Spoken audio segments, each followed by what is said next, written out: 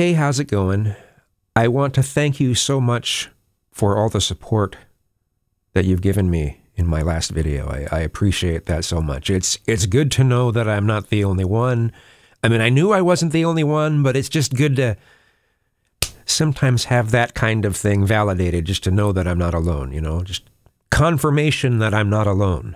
And, but over the past, hour, I was just realizing, you know, everything that I talked about in that last video, if it was approached differently, could be a stand-up comedy skit.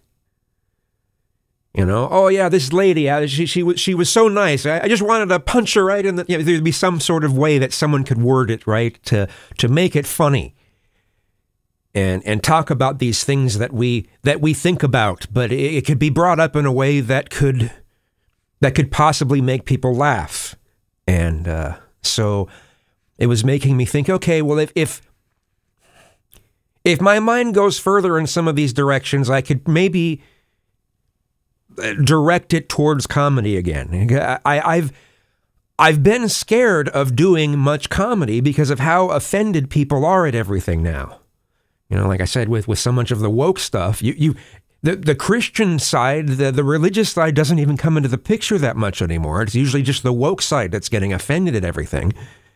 And so many of these weird thoughts that go through my head are what I draw from when I do creative things. It's why I'm a creative person.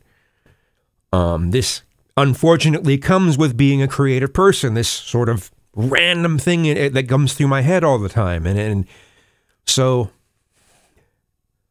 I just need to find more constructive ways of directing that sort of thing. So at least I have something to shoot for at this time. So I just want to thank you again. I wasn't expecting so much. Thank you.